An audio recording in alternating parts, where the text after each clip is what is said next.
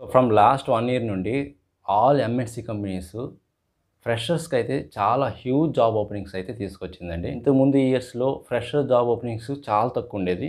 కానీ 2020, 21, 22 ఈ ఇయర్స్ నుండి ఫ్రెషర్స్‌కి ఆల్ సాఫ్ట్‌వేర్ కంపెనీస్ ఫ్రెషర్స్‌ని ఎక్కువగా హైర్ చేసుకుంటున్నాయి. ఓకే. అది మీరు బీటెక్ కావచ్చు, ఎంసీఏ కావచ్చు, బీసీఏ కావచ్చు, బీఎస్సీ కావచ్చు, బీకామ్ కావచ్చు, ఎనీ గ్రాడ్యుయేషన్ వాళ్ళకి ఫ్రెషర్ జాబ్ ఓపెనింగ్స్ అయితే చాలా ఉన్నాయండి. ఇక next year 2023 around 5 lakhs IT jobs freshers కోసం అయితే హైర్ చేసుకుంటామని ఆల్ ఎంఎస్సీ కంపెనీస్ అయితే చెప్తున్నాయి. సో మరి ఇక్కడ కాన్సెప్ట్ ఏంటంటే నేను ఈ వీడియోలో నేను ఏం చెప్పాలనుకున్నానంటే ఎవరైతే ఫ్రెషర్‌గా ఆఫ్ క్యాంపస్ ఎంట్రీస్‌లో కానీ ఆర్ ఫ్రెషర్‌గా కానీ అటెండ్ అవుతున్నప్పుడు ఏ ప్రోగ్రామింగ్ లాంగ్వేజ్ సెలెక్ట్ చేసుకోవాలి? Which is the best programming language to crack campus placements కానీ, ఆఫ్ క్యాంపస్ ప్లేస్మెంట్స్ కానీ, ఏ ప్రోగ్రామింగ్ లాంగ్వేజ్ నేర్చుకుంటే నేను ఈజీగా క్రాక్ చేయగలను? చాలామందికి ఈ డౌట్ అయితే రైజ్ అవుతుంది. అందువల్ల నేను మీకు ఈ వీడియోలో క్లియర్‌గా ఎక్స్‌ప్లెయిన్ చేస్తాను. ఒక 3 బెస్ట్ ప్రోగ్రామింగ్ లాంగ్వేజ్ చెప్తాను. మెయిన్ టాపిక్‌లోకి ఎంటర్ అయ్యే ముందు మీరు కానీ మన YouTube channel first time visit చేస్తుంటే don't forget to subscribe to our YouTube channel. అదేవిధంగా don't forget to hit the notification bell icon కూడా. మీరు ఆ నోటిఫికేషన్ బెల్‌లో ఆల్ అనే ఆప్షన్ వస్తుంది. దాని మీద క్లిక్ చేయండి. నేను ఎప్పుడైతే న్యూ వీడియోని అప్లోడ్ చేస్తానో ఇమ్మీడియేట్‌గా నోటిఫికేషన్ ఫామ్‌లో వస్తుంది. మీరు మన వీడియోస్‌ని మిస్ కాకుండా చూడొచ్చు. Without wasting hour time let us start the main topic. Which is the best programming language to crack the campus placement interviews are off campus interviews? ఈ ప్రోగ్రామింగ్ లాంగ్వేజ్‌లో చాలామందికి C language and C plus plus కొంచెం డిఫికల్ట్‌గా feel అవుతుంటారు. ఎందుకంటే అవి కొంచెం డిఫికల్ట్‌గా feel అనిపించేది వాళ్ళు first time computer programming language first course నేర్చుకుంటారు కాబట్టి అది కొంచెం డిఫికల్ట్‌గా ఫీల్ అనిపిస్తుంది చాలామందికి. C and C plus plus ఎందుకంటే సి లాంగ్వేజ్‌లో కొన్ని పాయింటర్స్ కాన్సెప్ట్ అని, స్ట్రక్చర్స్ కాన్సెప్ట్ అని ఇవి కొంచెం కన్‌ఫ్యూజ్ చేస్తాయి. బిగినర్స్‌కి చాలా కన్‌ఫ్యూజ్ చేసే టాపిక్స్ అంటే పాయింటర్స్ కాన్సెప్ట్, స్ట్రక్చర్స్ అని, ఫైల్స్ అని ఇలాగ కొన్ని చాలా హార్డ్‌గా అనిపిస్తాయి ఎవరికైనా సరే. అది కంప్యూటర్ సైన్స్ అయినా, నాన్ కంప్యూటర్ సైన్స్ స్టూడెంట్స్‌కైనా సరే. Okay. And C plus plus కూడా కొంచెం సింటాక్స్ కానీ and some concepts, advanced concepts, multi threading అని, ఎక్సెప్షన్ హ్యాండ్లింగ్ అని ఇలా డిఫరెంట్ కాన్సెప్ట్స్ మీకు కొంచెం హార్డ్‌గా అనిపించవచ్చు. కానీ మీరు క్యాంపస్ ప్లేస్మెంట్స్‌కి ఏ ప్రోగ్రామింగ్ లాంగ్వేజ్ సెలెక్ట్ చేసుకుంటే నేనైతే 3 చెప్తాను అండి. మీరు ఈ 3లో నుండి ఏ ప్రోగ్రామింగ్ లాంగ్వేజ్ అయినా సరే నేర్చుకోండి పర్ఫెక్ట్‌గా అండ్ మీరు ఈజీగా క్రాక్ చేయొచ్చు ఇంటర్వ్యూస్ అనేవి. క్యాంపస్ ప్లేస్మెంట్స్ చాలా ఈజీ అండి మీరు క్రాక్ చేయడానికి. ఫస్ట్‌ది వచ్చేసండి సి ప్లస్ ప్లస్, సెకండ్‌ది Java programming language and థర్డ్‌ది Python. చాలామంది నేర్చుకునే ప్రోగ్రామింగ్ లాంగ్వేజ్ ఏంటంటే మ్యాక్సిమం స్టూడెంట్స్ క్యాంపస్ ప్లేస్మెంట్‌లో కానీ, ఆఫ్ క్యాంపస్‌లో కానీ జావా కానీ, పైథాన్ కానీ నేర్చుకుంటుంటారండి. ఓకే. అందువల్ల మీరు కూడా మీ ఇంట్రెస్ట్‌ని బట్టి నేను ఈ రెండిట్లోనే ఏదైనా నేర్చుకోమంటం లేదు. మీకు in case C plus plus interest ఉన్నా సి ప్లస్ ప్లస్ అయినా నేర్చుకోండి. ఓకే. ఇక్కడ మెయిన్‌గా ఏంటంటే ఇంటర్వ్యూలో ఏం చెక్ చేస్తారంటే మీ ప్రాబ్లమ్ సాల్వింగ్ స్కిల్స్ చెక్ చేస్తారు. మీ లాజికల్ థింకింగ్ చెక్ చేస్తారు. మీరు ఇచ్చిన ప్రాబ్లమ్‌ని, ఇచ్చిన టాస్క్‌ని ఎలాగా సాల్వ్ చేస్తున్నారో చెక్ చేస్తారు గానీ, మీరు ఏ ప్రోగ్రామింగ్ లాంగ్వేజ్ యూజ్ చేశారనేది పెద్ద మ్యాటర్ కాదండి ఇక్కడ. ఓకే. మీరు సి ప్లస్ ప్లస్ ఇచ్చేయండి, జావా ఇచ్చేయండి ఆర్ పైథాన్ ఇచ్చేయండి. సింటాక్స్ డిఫరెంట్‌గా ఉండొచ్చేమో కానీ, ప్రాబ్లమ్ సాల్వింగ్ అనేది మాత్రం ఒక ప్రాబ్లమ్ ఇచ్చినప్పుడు మీరు ఎంత టైం తీసుకున్నారో ఆ ప్రాబ్లమ్ సాల్వ్ చేయడానికి అనేది గమనిస్తారండి. ఓకే. మీరు ఏ ప్రోగ్రామింగ్ లాంగ్వేజ్ తీసుకున్నా పర్లేదు. ఓకే. కానీ ఎక్కువ మంది అయితే జావా ప్రోగ్రామింగ్ లాంగ్వేజ్ కానీ, పైథాన్ కానీ నేర్చుకుంటారు. మళ్ళీ చాలామంది స్టూడెంట్స్‌కి ఇదొక డౌట్ వస్తుంటుంది.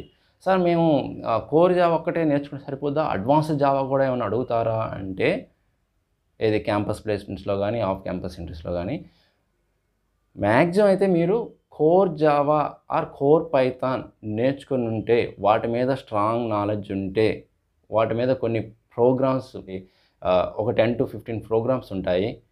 ఓకే. అవి ఫ్రీక్వెంట్‌గా అడిగే క్యాంపస్ ప్లేస్మెంట్ ప్రోగ్రామ్స్ అనేవి. అవి నేను ఒక సెపరేట్ వీడియో అయితే నేను ప్రిపేర్ చేస్తాను. ఆ ప్రోగ్రామ్స్ ఏంటి అని. అరౌండ్ ఒక 20 ప్రోగ్రామ్స్ ఉంటాయండి. ఫ్రీక్వెంట్‌గా అడిగేవి.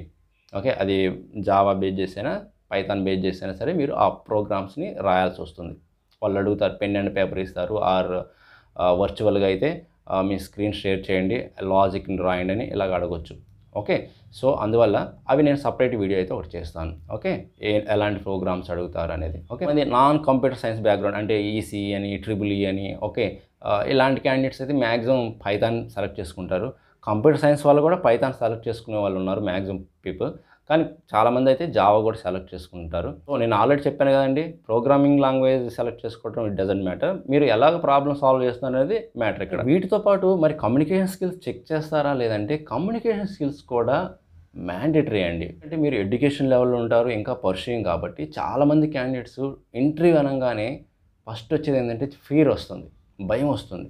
ఆ భయం వల్ల ఏంటంటే కొంతమందికి యావరేజ్‌గా ఇంగ్లీష్ వచ్చిన వాళ్ళకి కూడా ఈ ఇంటర్వ్యూ ఫియర్ అనేది రావడం వల్ల ఈ ఇంటర్వ్యూ టైంలో ఏం చేస్తారంటే అసలు వచ్చిన ఆన్సర్ కూడా చెప్పడం మర్చిపోతారు.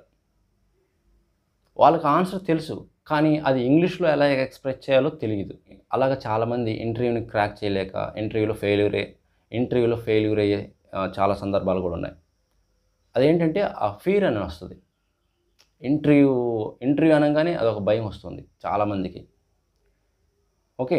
సో, అందువల్ల మీరేం చేస్తారంటే ఆ ఇంటర్వ్యూ ఫియర్ కూడా పోవడానికి మీ ఫ్రెండ్స్‌తో, మీ రూమ్‌మేట్స్‌తో మీకు మీరు సెల్ఫ్ ఇంట్రడక్షన్ ఇచ్చుకోవడం, ఒకరికొకరు సెల్ఫ్ ఇంట్రడక్షన్ ఇచ్చుకోవడం, లేకపోతే వాళ్ళొక క్వెషన్ అడగగానే how many types of polymorphism are there? Can I explain with example? అంటే మీకు మీరుగా ఇలాగా ఇంగ్లీష్‌లో డిస్కస్ చేసుకున్నారనుకోండి మీ రూమ్‌లో గానీ, మీ హోమ్‌లో గానీ, ఎవరైనా మీ ఫ్రెండ్స్‌తో గానీ, అప్పుడు మీకు ఇంటర్వ్యూ టైంలో చాలా ఈజీగా ఉంటుంది. చాలా ఈజీగా క్రాక్ చేయగలుగుతారు. మీరు at a time first time వెళ్లి మీరు ఇంటర్వ్యూలో కూర్చొని ఫస్ట్ టైము పాలిమార్ఫిజం డెఫినిషన్ చెప్పమన్నా కూడా చెప్పలేరు. సింపుల్ డెఫినిషన్ కూడా చెప్పలేరు. వాట్ ఈస్ క్లాస్ అన్నా, వాట్ ఈస్ ఆబ్జెక్ట్ అన్నా. ఎందుకంటే అదొక ఇంటర్వ్యూ అటెండ్ అవుతున్నాను అనే ఒక భయం ఉంటుంది కాబట్టి. ఓకే. సో, అందువల్ల మీరు మీ ఫ్రెండ్స్‌తో గానీ, ఎక్కువగా మీ ఫ్రెండ్స్‌తో ఎవరైతే క్లోజ్ ఫ్రెండ్స్ ఉంటారో వాళ్ళతో ఎలాగ ఆన్సర్ చేయాలనేది ప్రాక్టీస్ చేయండి. ఇంకా ఎవరు లేకపోతే ఫ్రెండ్స్ కూడా లేకపోతే ఒక అద్దం ముందు, మిర్రర్ ముందు నిలబడి మీకు మీరుగా సెల్ఫ్ ఇంట్రడక్షన్ ఎలా ఇస్తున్నాననేది ఆ బాడీ లాంగ్వేజ్ ఎలా ఉంటుందని చెక్ చేసుకోండి. ఓకే.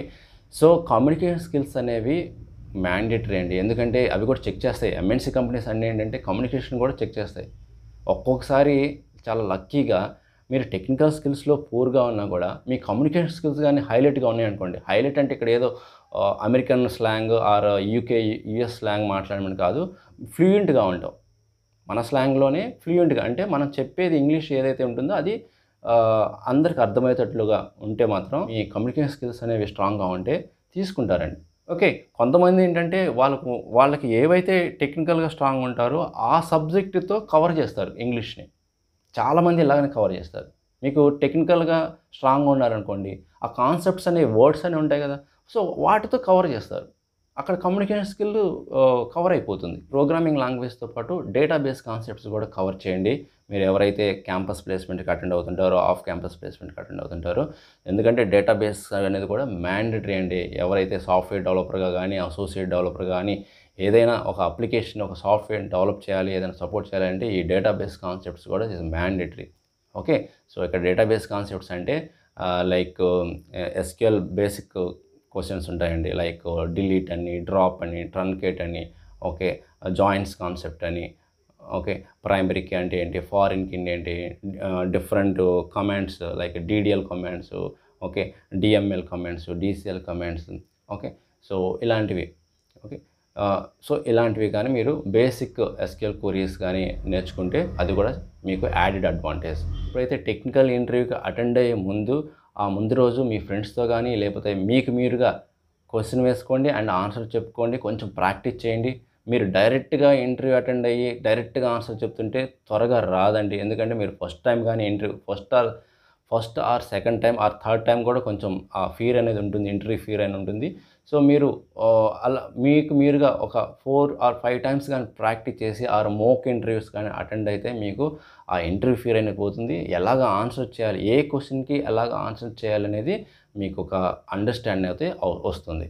అలాగా మీరు ఈజీగా క్యాంపస్ ప్లేస్‌మెంట్ క్రాక్ చేయాలంటే ఒక ప్రోగ్రామింగ్ లాంగ్వేజ్ ఏదైనా ఒక ప్రోగ్రామింగ్ లాంగ్వేజ్‌ని నేర్చుకోవాలి.